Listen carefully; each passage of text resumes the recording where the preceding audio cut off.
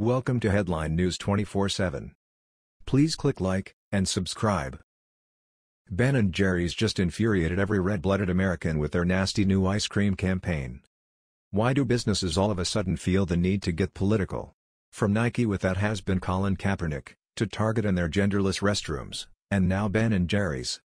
The founders of Ben & Jerry's ice cream, Cohen and Jerry Greenfield, have now teamed up with the extreme left-wing Soros-funded communist group MoveOn.org in order to help Democrats stage a coup this coming midterm.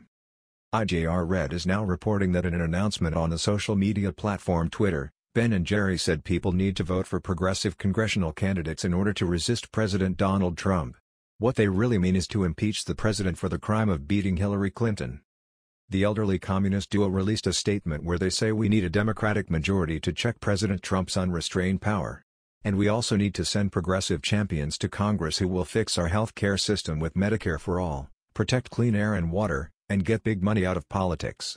So basically what they really want is a communism, unlike the style they have in China.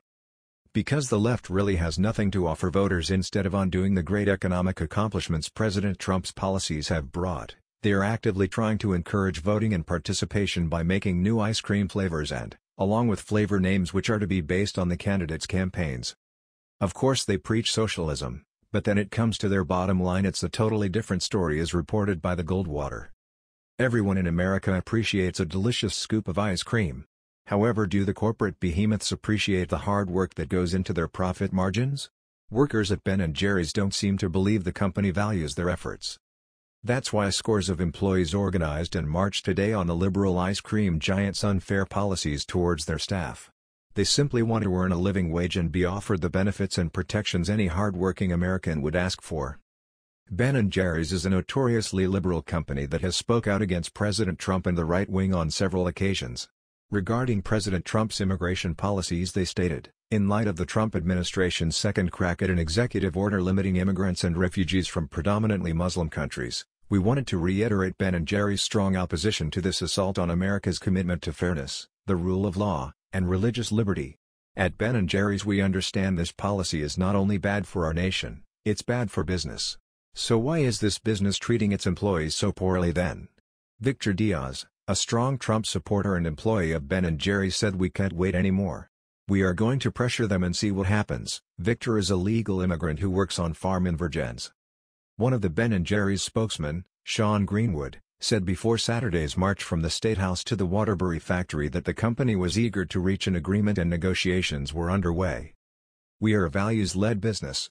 We frame ourselves as an aspiring social justice company, said Greenwood.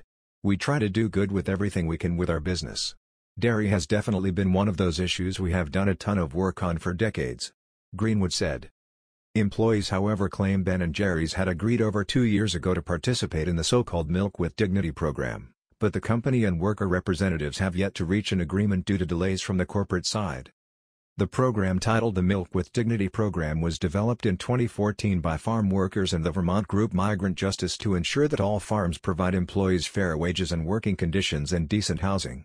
In 2015, Ben & Jerry's agreed to join the program. Since then, the two sides have been negotiating over the details. We've been negotiating in good faith, said Lamke. It's an unacceptable delay. Meanwhile, workers continued to struggle.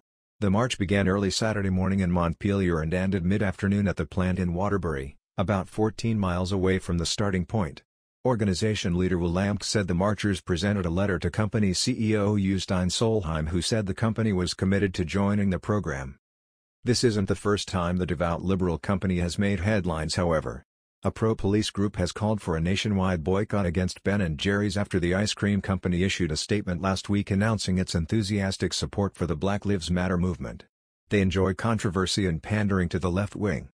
When Ben & Jerry's was subject to a nationwide boycott by police, they released a statement saying, "We've come to understand that to be silent about the violence and threats to the lives and well-being of black people is to be complicit in that violence and those threats." The Ben & Jerry's statement read, "All lives do matter. But all lives will not matter until Black Lives Matter. Blue Lives Matter." A media company made up of active and retired law enforcement officers, accused the ice cream company of leading a dangerous campaign, stating Ben & Jerry's went beyond making a statement in support of civil rights when they actively accused law enforcement of widespread racism. The group said in a statement Monday. By spreading these false and misleading statements, Ben & Jerry's lends an appearance of legitimacy to the baseless claims that police officers are killing men based on the color of their skin. This message has inspired the assassination and attempted assassination of police officers, and it costs officers their lives. Blue Lives Matter went on to suggest that by not only attacking law enforcement, but openly supporting Black Lives Matter, Ben & Jerry's is sure to anger most Americans who do not agree with the political causes that they are supporting, they wrote. Blue Lives Matter is calling on all Americans to boycott all Ben & Jerry's products and send a message that we do not agree with Black Lives Matter or their goals. Please get the word out about the importance of this boycott.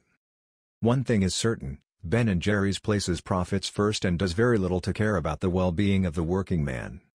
Since the left or this has been duo have nothing to offer, they are begging people for help in creating and naming 7 ice cream flavors that capture the essence of what each candidate stands for. That was the news. We thought you might be interested in knowing about this. Please click like and subscribe. Thank you.